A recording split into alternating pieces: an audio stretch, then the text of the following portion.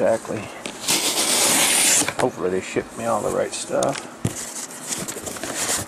Should be a motor mount, some more O-rings, and more O-rings, and more O-rings.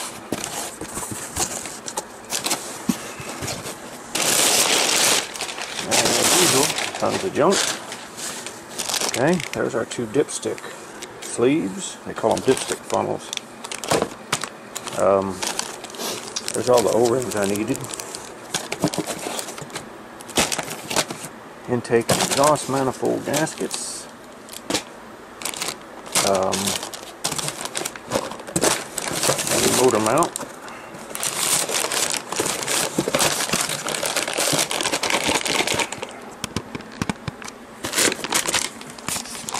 It. Okay. Now, the reason I went and bought this thing here, I'll show you. That's the water neck that goes on the back of the head. Heater hose pipes, plug for the sensors, and then that's the top radiator hose right there. I needed that O-ring. Okay. Now, some of these on the inside of here fall apart because of the heat and the antifreeze. You would think that piece would be pretty expensive. Believe it or not, that's the new one. It's just like that. This plug goes in that hole, and then there's a tap that just has no ring on it, just seals it. $3. And it comes with an O-ring. Plus I got water pump O-rings and the intake and exhaust gaskets and the motor mount and these dipsticks. What these are is the steel tube that comes up out of the oil pan. They call these funnels. This part snaps into the dipstick part that comes out of the oil pan, and then you shove your dipstick down in there. These things are notorious for breaking. They're $2. They're probably 10 or 15 at Volkswagen. This motor mount's over $100 on the internet. I give $29 for it. It was $50. Actually $50.20 for everything, because if you buy $50 worth of shit, they ship it for free. Okay? If you buy $49.99 worth of stuff, it's $19 to ship it. So I bought the extra O-rings. I went ahead and just bought these two gaskets, and we may get to work on this car today. Alright, there's our box of parts. Alright, this coolant tube is bent, so I'm going to go ahead and get this off of there and get it swapped out for a decent one. I'm sure I can find one in my pile of parts, and then we'll get ready to start putting the rest of this back together. That's why you got to be careful pulling on this stuff. It's old and brittle. It broke, so I had to get this other one off of here. That's the valve off the back of the motor that we don't need anymore. I'm going to plug that off. On these other motors, that is plugged off. Got that lead plug right there. So I'll come up with this piece of quarter plate. That's the gasket. I'm going to drill 3 holes in it for the bolts, and then I'm going to cut that all down and get it ready for the back of the motor. Alright, that's the last remnants of an automatic. I just had to make sure we had clearance there. That's the new neck.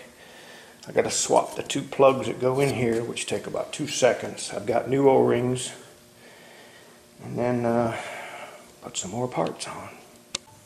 Alright, in order to change these, you just have these clips. Don't lose these clips now. These just pop out.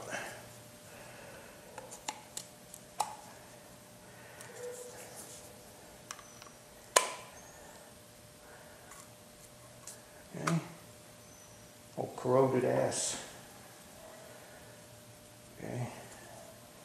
This one here's the same way. You just pop the clip out. Don't lose that clip. Okay. Make sure you put this plug in the same way. Okay? Now, throw it in our box.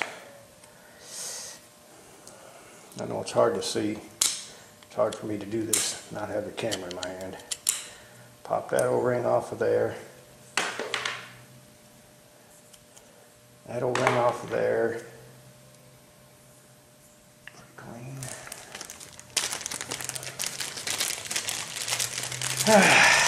Get 2 O-rings out of the bag.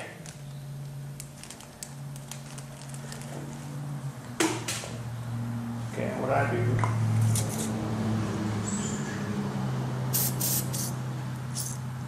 put a little oil on that. Okay.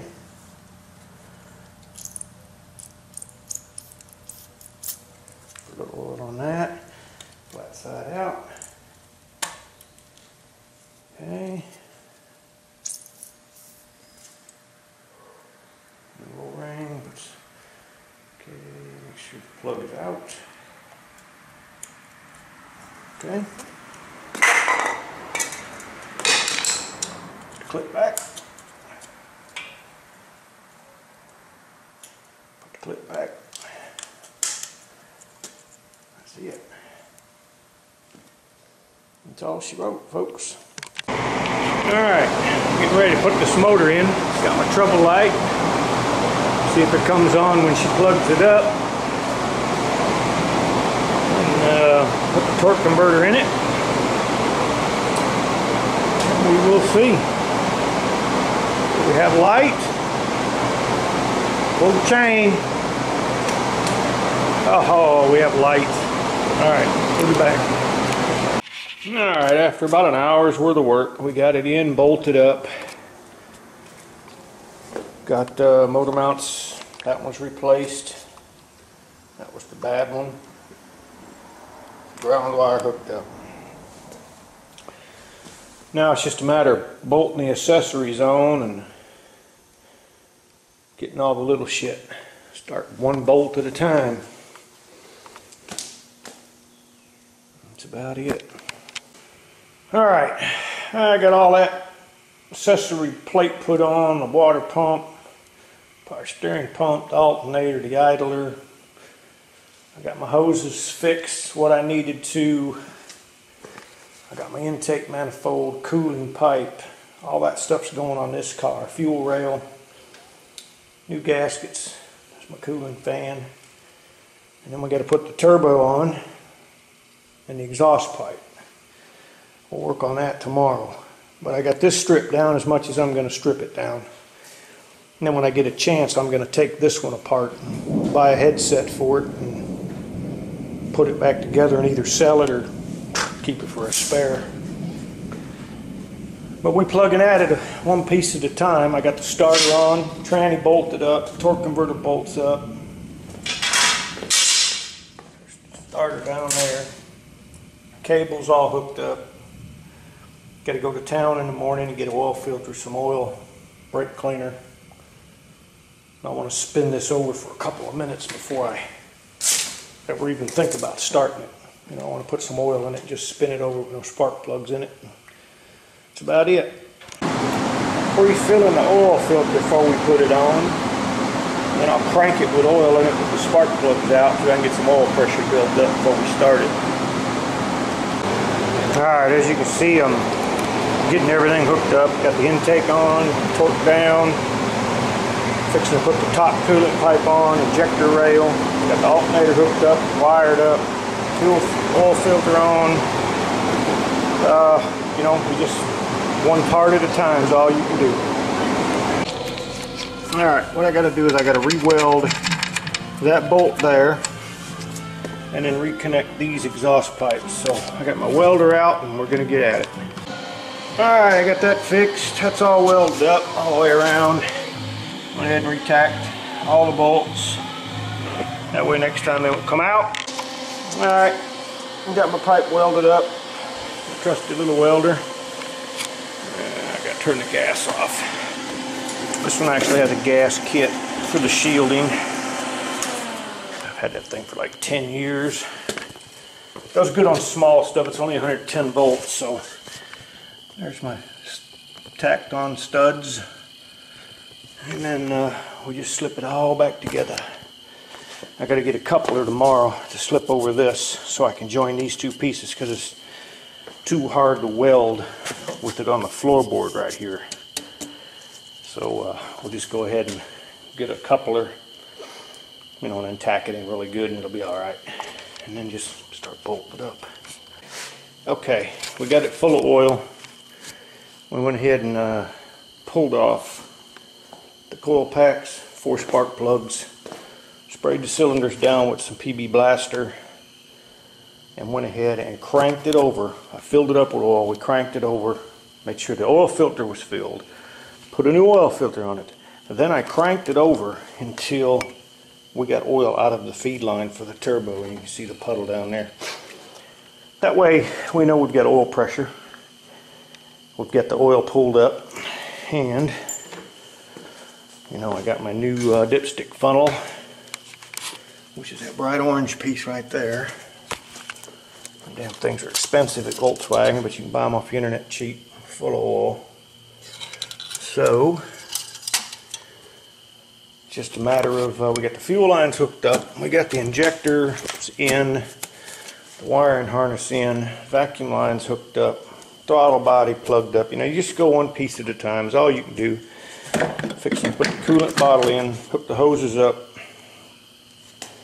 And then tomorrow I'll get that piece for the exhaust, because I can't go any farther today until I put the exhaust back on it. And then we'll put the turbo and the exhaust manifold on. I will go ahead and recheck that timing belt again just to be sure. And then I will go ahead and get a head gasket kit for this later. Put a head gasket on it, new timing belt. And then I might just sell that motor, you know, as a partial rebuild. Motor ran good, never used drop oil. It's got no compression in it. 3 cylinders, so it's definitely got a blown head gasket. And then, this looks like a mess in here, don't it? A freaking bomb went off.